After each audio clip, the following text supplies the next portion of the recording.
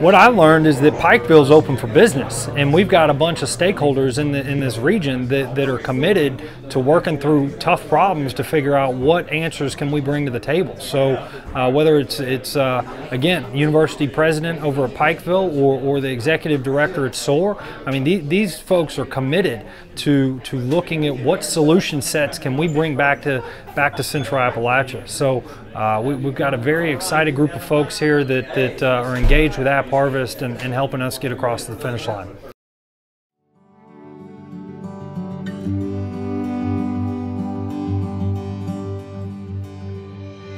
At Appharvest, our mission is to bring Appalachia into the next generation of agriculture and employ the hardworking men and women in the region. We will develop large-scale, high-tech greenhouses growing fresh vegetables for local communities in the U.S. The average U.S. meal travels 1,500 miles by the time it reaches your plate, and in many cases is imported from other countries. Appharvest will be able to deliver our fresh produce to the northeast, southeast, and midwest of the U.S. within a day's drive. Appalachia, we're coming home.